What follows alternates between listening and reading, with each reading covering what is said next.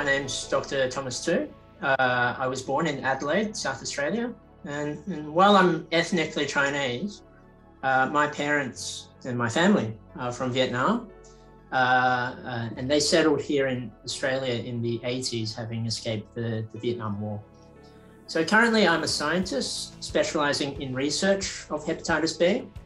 I lead a research group at the Westmead Institute for Medical Research in Sydney, Australia.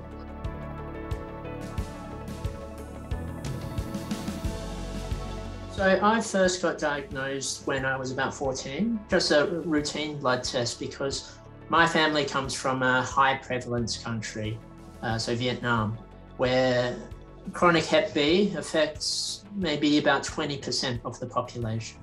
And in countries with such high levels, people usually get Hep B from little scratches during childhood or during birth if they're not vaccinated.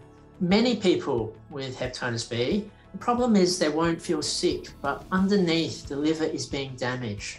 So there's a big push to test people who may have got it without knowing and through no fault of their own. And so if we catch it early, we can stop a lot of the liver disease that occurs over time. And that's what happened with me. And I'm really thankful to be able to be diagnosed so early.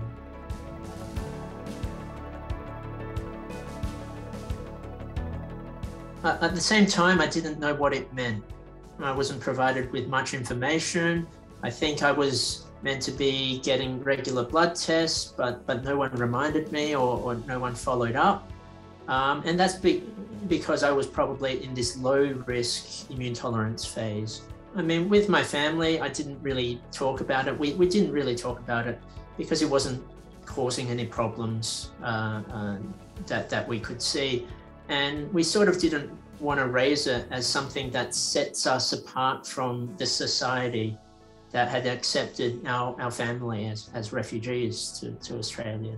I more or less dismissed it and stored the diagnosis in the back of my head and really sort of forgot about it. And it wasn't until later, during the time I was trying to sort out what I wanted to do for university, did I start thinking about it again. But as I progressed, I found out the university where I was attending, so University of Adelaide, there was one of the few active hepatitis B research labs in Australia. So from about second year onwards, I was really focused on getting into that lab.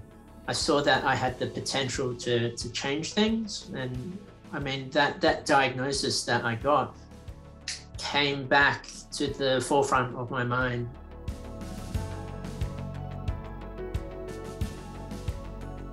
I'm on treatment. That's just 1 pill a day.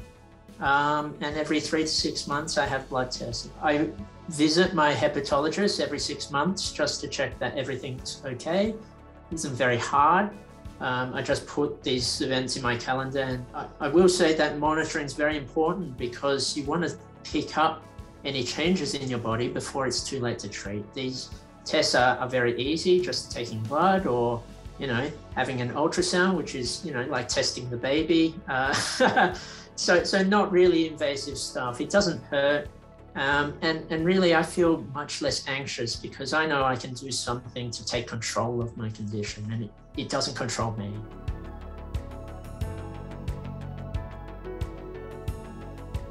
Early on in my career, during my PhD, I went to a party and met a girl, and she asked me what I was researching or what I did for a job. And I said, research scientist. And what are you researching? I said, hepatitis B.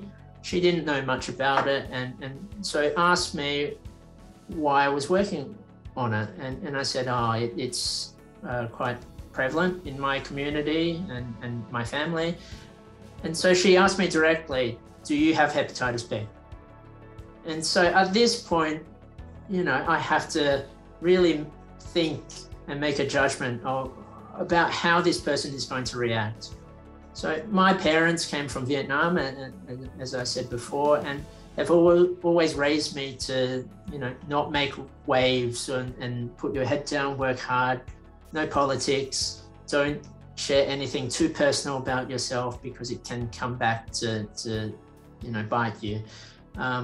So I'm just thinking, what are the consequences of my response? Is she going to respect my honesty? Is she going to refuse to go out on a date with me? Will it somehow be notified to the authorities and my family be thrown out of the country? I know now that that won't happen. Those were all fears that I had. But in the end, I chose honesty. I told her that, yeah, I have hepatitis B. And indeed, we're now about to celebrate our 6-year wedding anniversary. So that interaction worked out well. But it just goes to show you how much anxiety and fear there is behind every sort of social interaction involving Hep B.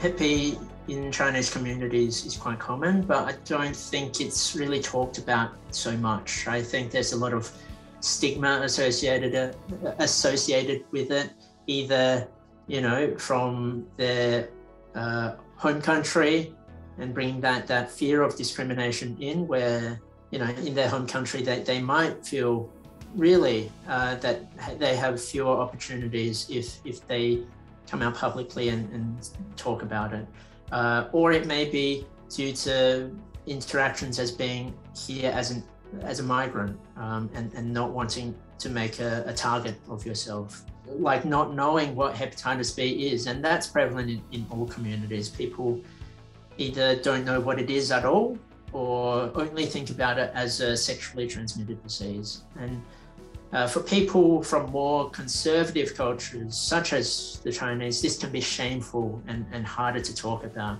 The fact that the majority of chronic infections are actually caused by vertical transmission, when the mother infects a newborn during birth or during childhood, that too is sort of associated with guilt and shame and stigma. So there's just a lot of complexity and a lot of issues that intersect with cultures that are really difficult to untangle them all. That even doesn't take into account language barriers at times.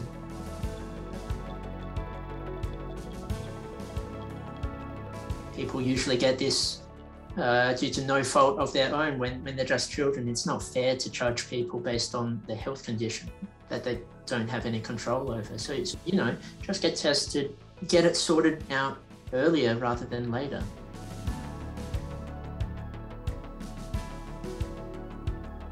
I want to address the first major myth or misconception that we see. That is, hepatitis B is not the end of the world for someone. The majority of people with hepatitis B live completely, perfectly normal lives, apart from, monitoring once or twice a year, I think the biggest thing as well is that if you have hepatitis B, you're not alone. There are 300 million people around the world with Hep B, and they're all going through a lot of the same things that you are. And the third one is visit hepbcommunity.org. We have a community there of people who have Hep B, who've been through these sort of things, who you can talk to. You don't have to release your name or anything. It's anonymous. So it's easy to sort of interact with people comfortably and in the comfort of your own home. It's all online. It's all free. So please, I hope you can come.